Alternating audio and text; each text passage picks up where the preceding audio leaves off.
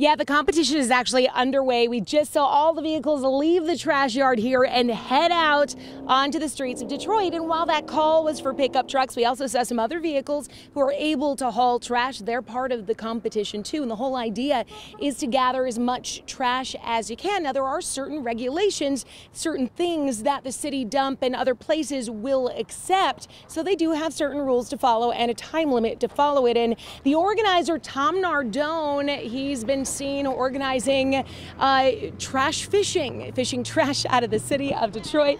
Bye! We've got a lot of people coming by here today, and of course, Tom Nardone said as he was driving through the streets preparing, he noticed that there was trash on the street, so he wanted to get this competition going. Here's Tom Nardone.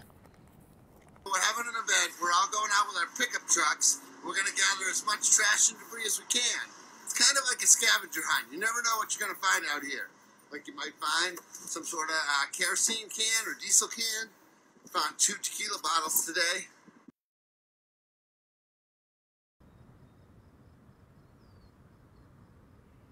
He is awarding prizes for who gets the most trash, who finds the most unusual trash, the biggest piece of trash, the heaviest trash item, the weirdest or grossest trash. And he does have some recycled trophies to give out as prizes. He said he just wanted to have a fun way to do something good in the city and to give back. And since so many summer events have been canceled, he thought this would be a fun scavenger hunt to get people out and about while still maintaining social distance and working within their own car, yet working together.